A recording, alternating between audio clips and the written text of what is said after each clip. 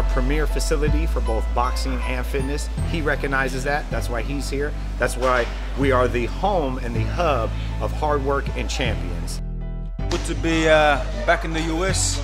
Obviously, this is the place where I made my rise, won my belts. So it's good to go back to that beginning for this next chapter. This was like phase 2 of our training camp. We've already established ourselves in Australia, but obviously, you know, you've got to come to the US and you've got to prepare well. So we know that the US market is where you get the best sparring, the best training, and obviously look at these facilities, you know. Everyone is just working hard. For me, wins and losses come with this game. That's part of the game. If I wanted to stay undefeated and enjoy them belts and sit with them, I could have.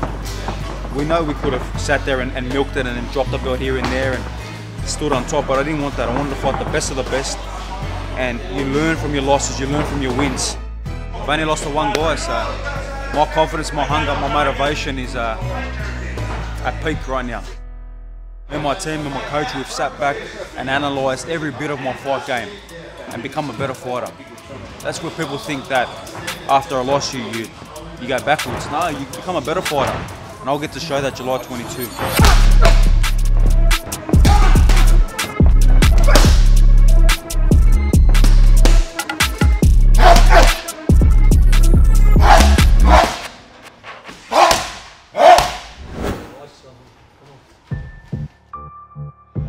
If you go back to Rocky 3 when Rocky lost the belts, then he had to come back. You know, and he had to go back to LA, he had to go back to the hard-ass gyms to get to the top. You know, it's a similar feel. You know, I walk in here, all the young guys, hey champ, but I've got to get back to that actual status. It's one thing, you've been champ, but for me, my motivation is to become champ again. I look at it as a reset phase for George, the comeback. And stylistically, when I was kind of looking at who's going to fight George next and what opponent suited George, Maxi Hughes was the perfect style for George to make his comeback, and he's going to make it in an impressive fashion. Because we know that the lightweight division is still, you know, the hottest division out there. Look, I fought the best of the best, the elites. You know, look at the pound-for-pound rankings. A place where I was not so long ago. Both Lopez and Haney are in them rankings. You got to go back to your beginnings. You got to go back to that relentless, you know, that hunger, that drive to get back to the top. And that's where we're at right now. His wife and kids are back at home. They're in Australia. You know, Dad's out here working. He's sacrificing.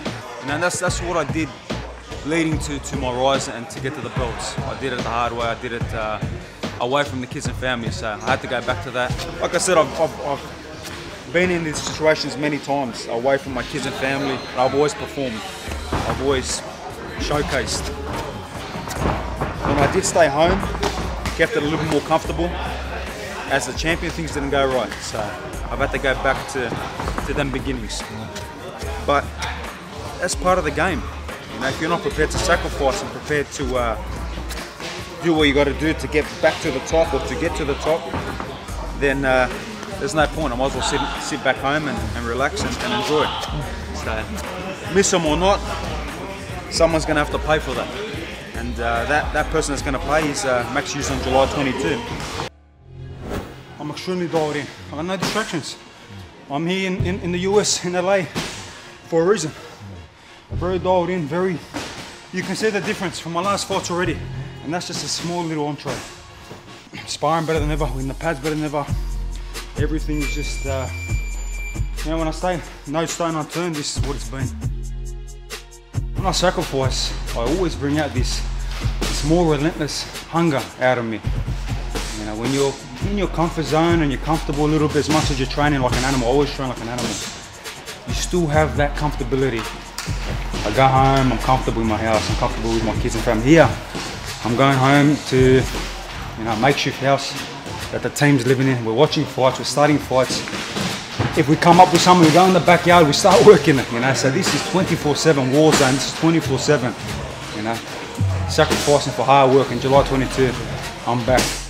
You know, it's so nice to have George on our side now. We promoted 2 great events with him and Devin Haney in Australia, but now he's back. He looks in incredible shape, and he's ready to become a 2-time lightweight champion of the world. So we're just thrilled that Team Kambosos and Top Rank have linked up. It's going to be one hell of a partnership. Maxi Hughes is a good fighter. I'm not going to discredit him. He's the guy that's you know, on the other side of the ring. He's going to try his best, but again, like I've said, this is a whole nother level. I'm sacrificing, I'm here, I'm putting in the hard work with the best in the world. So I've been in there with the best in the world, and I'm still, you know, putting that grind in with the same. So I'm looking forward to make a good statement. He's a cagey fighter. He does certain things okay, but there's nothing there that stands out. Now, when you've had to fight guys like Lopez and Haney, and you got to try and pick the minute little holes out of these guys, and then you get a guy like Hughes, who's a good fighter, a good English fighter. You get to see a lot of holes. It's like Swiss cheese. I see the holes. We're watching my fights, we're watching my losses, my wins, we're watching Maxi Hughes' fights, we're watching everything, old fights, everything. Any bit of boxing, we love the sweet science. In our team, we don't. This is not like an effort. This is not something that we have to do. We love the sweet science. This is something we want to do. We don't need to, but we want to. You know, from a guy like myself, like a proper elite fighter, it's that discipline. When someone's been at the top already and seen it all, they just keep turning up day in, day out. That not only, you know, that the inspiration and motivation that I have, you know, inspires so many people around the world. It gives them the motivation. Say, look at this guy, he's been there, he's done it. And instead of just sitting there and enjoying, you know, what he's achieved, he's still out there grinding like a man possessed. And that's why I love it. I love it every day. I turn up every day. I put in the hard work every day. And until that fire burns out, that's when it'll be a day. But for now, man, I'm hungry. I can't really explain it because it's inside me, you know, that feeling, that motivation that I have. I'm excited.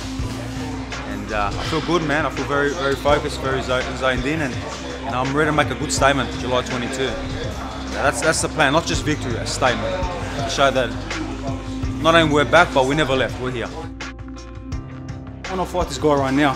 Bring him in right now. I want to fight this guy and get him done and dusted and go home. And I'm here, I'm sacrificing, putting the work.